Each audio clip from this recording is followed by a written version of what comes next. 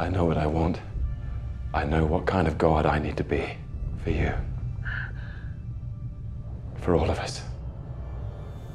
Hey everyone, I'm the Canadian Lad, and today I watched Loki Season 2 Episode 6 at 0.25x speed and found 12 hidden details that I'm sure you haven't seen before. Now I've already explained the ending of this episode, you can find that video right here. But now if you're ready for some amazing hidden details, Easter eggs, and hidden meanings, then get ready because I'm about to blow your mind. But before I begin, please spare me just a minute to thank today's sponsor, Surfshark. A VPN is a useful tool for staying safe online. It protects your information and keeps your online activities private by encrypting it. Now I've used Surfshark VPN for more than 2 years now, and it's my favorite because it's easy to use and I can use it on an unlimited number of devices unlike other VPNs. I'd recommend using Surfshark VPN especially when exchanging important files, logging onto mobile banking, or using public Wi-Fi. It can also help you find better deals when shopping online. For example, some stores have different prices for different countries, and by using a VPN you might be able to find an amazing deal on the new computer you've been eyeing, or even flights, just by connecting to a VPN before you search. Now with the holidays approaching, I like relaxing to my favorite holiday movie, How the Grinch Stole Christmas. Sadly, it's not available in every country on Netflix, but with Surfshark I can change my IP address to Australia and connect to Australia Netflix, allowing me to watch the movie without any hassle. And there's absolutely no risk in trying Surfshark, since they offer a 30-day money-back guarantee. Get a holiday special Surfshark One deal for the rest of the year by using my promo code CanadianLad to get a bonus 5 months absolutely free at the link in my description. Number 1. Just after Victor Timely's death, Loki asks Obi what could you have done differently to save Victor, and Obi answered, "We took too long." So Loki thinks he has to do everything faster, which he does but keeps failing every time. So he figures he not only has to do it faster but also a bit earlier. But notice at one point Loki hastened the whole process so much that they had the blast doors opened even before Victor Timely got time to put on his helmet and get the multiplier on his hands. As a result, the radiation from the temporal loom traveled inside this room and Victor died. Number 2. In episode 4, we got to see Victor's flesh and jawbone getting spaghettified. But in this episode, when Loki was redoing it again and again, we now see the skin on Victor's face getting ripped off of his skull. Man, it looks so freaking painful. Number 3. When Loki time slips to the Citadel to have a conversation with He Who Remains, here Loki looks at this blackboard with some equations having to do with time not moving in a linear way. But that's not the point. Notice here, He Who Remains looks over his shoulder while Loki was still looking at the blackboard. Now this is a great continuity detail, and let me explain why. In Season 1 Episode 6, He Who Remains consistently told us that he's in a hurry as the timelines are branching. Better hurry! Timeline's already branching. So to make sure the story stays consistent, the writers made sure that in Season 2, He Who Remains looks over his shoulder as well, checking on the timelines that have branched. This shows that the writers paid careful attention to Season 1's ending while writing the final episode of this season. Number 4. In the gangway, when Loki changes to his Asgardian form, his body was surging with temporal radiation. Now the temporal loom was created by He Who Remains, so it emits purple radiation. But notice every time the radiation would make contact with Loki's body, the radiation would transform from purple to green, indicating Loki's overshadowing the power of the loom using his magic. Number 5. When Loki was enchanting the dead branches, notice we can hear some very subtle human-like sounds as if someone's whispering or breathing.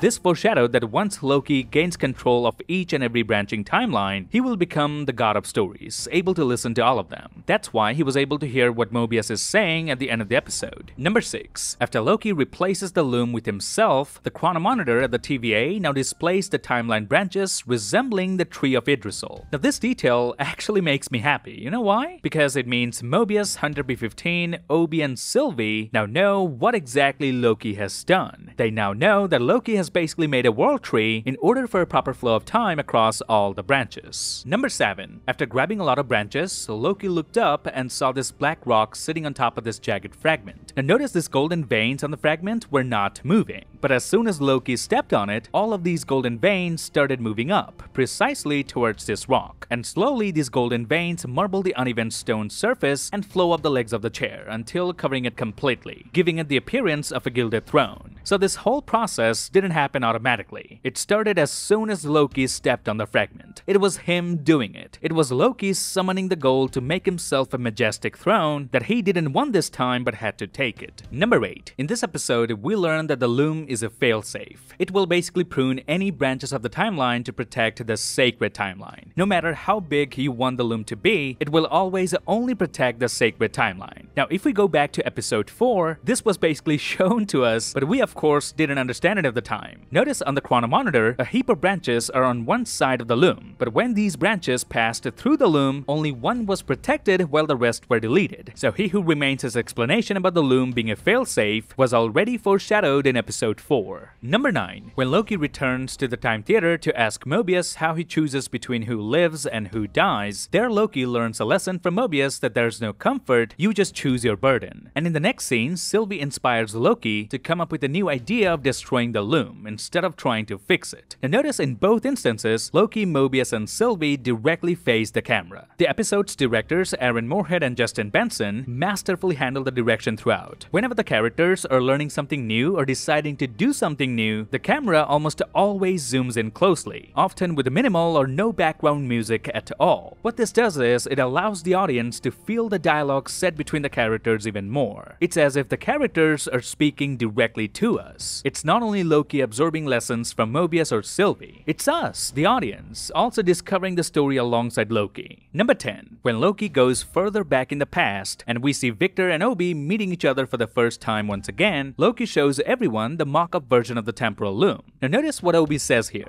Everyone, Victor, this model is not finished, okay? There's only one coat of paint on this. He's saying it to everyone that this model is just a mock-up and has only one coat of paint in it. But notice he specifically addressed Victor after calling out everyone already. Victor. This shows that the only reason Obi was feeling shy was because of Victor's presence there. He didn't care about what others think, he mostly cares about what Victor thinks. Number 11. When Hunter B-15 asks Obi if he's sure this new Miss Minutes won't try to kill them all, this was Obi's response. And are we sure she won't? Try to kill us all? Yeah. But notice Case's reaction here. Even he didn't like the fact that Obi doesn't know it for certain whether Miss Minutes will go rogue again. Number 12. Now this one is a very interesting detail, and I want to hear your thoughts on this too. So apart from the fact that Loki is a literal god, and that's why he was able to withstand the temporal radiation, but there could be one more reason as to how he survived here without any protective suit. And before I tell you that reason, take a look at what Obi said in episode 1 about staying in the gangway for way too long. Well, the blast doors will close and lock you out. And then your suit will age away, you will age away, and you'll get very old, and all your skin will get peeled away, and you will die. Pay attention to the words, you will age away, and he will get very old. Now the same rule applies to Loki as well, except he's a god who is infinitely stronger than Mobius. So the theory is this, so Loki being in the gangway for that long without a suit, he actually grew older here, and that's why his skin looked extra pale and wrinkly. And since Loki is an Asgardian and Asgardians grow stronger as they age, so Loki was actually getting stronger and stronger with each step he took absorbing the temporal radiation. Therefore, it explains how he suddenly got so powerful in this scene. And not to forget, he had centuries of experience before he got here. And that's it. This would be my breakdown of the final episode of Loki Season 2 at 0.2 Febic speed. Let me know your favorite detail from the video, and of course, comment your thoughts on the last detail. Now, if you like this video, then please give me a thumbs up, grab the subscribe button, and turn notifications on. Follow me on Instagram and Twitter to get updates about my videos. Till then, I'm Morbius, and I'll see you lads in the next one.